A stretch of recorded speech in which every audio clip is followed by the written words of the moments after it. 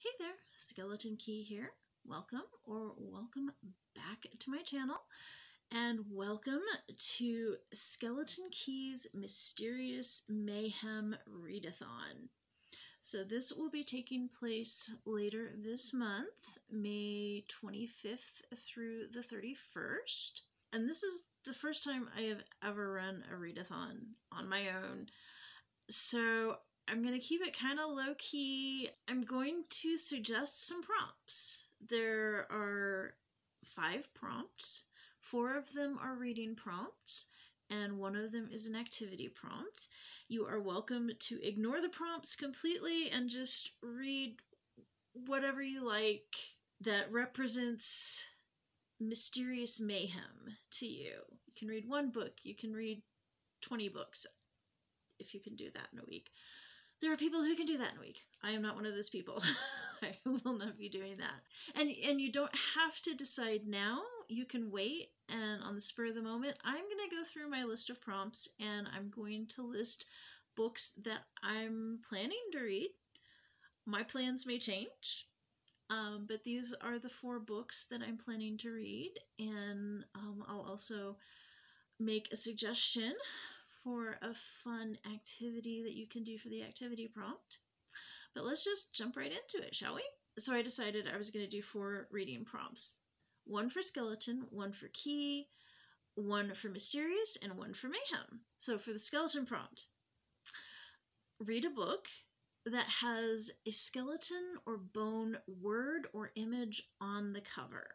So a skeleton or bone word, skeleton, skull, tibia. I don't know if there are any books with tibia in the title, but femur, or an image. It doesn't have to be in the title. I am going with Villains and Vengeance, which is the most recent Sirens Benefit anthology, but you can see there's this skull up here in the corner. So that is my skeleton book. And full disclosure, my work appears on page 1, right after the introduction, right there. So if you're looking for some murderous poetry involving poisoned beverages, this is a good place to find it. And there are short stories. I have not read all of them yet, so my plan is to finish reading all of them later this month. And this is available on Amazon. You can get paperback or Kindle and support the Sirens Conference. The second prompt is the key prompt. And that is a book with key in the title or a key on the cover. And there's a keyhole on the cover, but there is no actual image of a key on the cover. But this is another book from my wall of shame. I set it down because I wanted to reread Ray Bradbury's short story, The Veldt, because I think it may be important to this. We'll see. But the word key is in the title. For the mysterious prompt, to read any book that has a mystery or a puzzle, and you can define that however you like. It could be like a true crime thing. It could be a book of puzzles. I'm just gonna go with another mystery book. This is The Right Sort of Man by Alison Montclair, and I didn't quite finish this for a book club a while back, so I want to finish this. In a London slowly recovering from World War II, 2 very different women join forces to launch a business venture in the heart of Mayfair, the Right Sort Marriage Bureau. Miss Iris Sparks, quick-witted and impulsive, and Mrs. Gwendolyn Bainbridge, practical and widowed with a young son, are determined to achieve some independence and do some good in a rapidly changing world. But the promising start to their marriage bureau is threatened when their newest client, Tilly LaSalle, is found murdered, and the man arrested for the crime is the prospective husband they matched her with.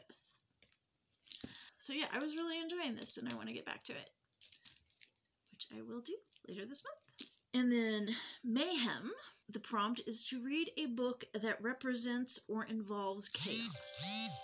And this is your interpretation, however you want to interpret that. And so I'm going with Una Out of Order. This is by Margarita Montemore. Montemore? I don't know. Just because life may be out of order doesn't mean it's broken. It's New Year's Eve, 1982, and Una Lockhart has her whole life before her. At the stroke of midnight, she will turn 19, and the year ahead promises to be one of consequence. Should she go to London to study economics or remain at home in Brooklyn to pursue her passion for music and be with her boyfriend? As the countdown to the new year begins, Una faints and awakens 32 years in the future in her 51-year-old body.